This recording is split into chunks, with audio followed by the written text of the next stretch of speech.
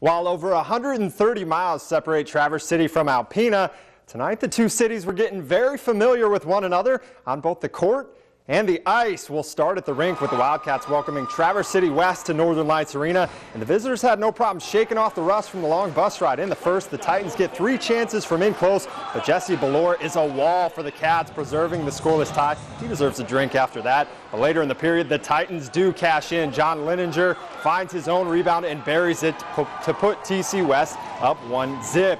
Alpena tries to get the equalizer before intermission. Sam Rumbles fires one on net, but Carter Edmondson swallows that up, and West held the 1-0 lead after one, and then they broke it open in the second. Nick Schultz fires a rocket past Ballore to make it 2-0 West, and then less than 3 minutes later, Schultz at it again, this time hooking up with Jake Saxton, who buries it in the back of the net, and it's 3-0 West. Each squad found the back of the net once in the third as the Titans take down the Wildcats 4-1.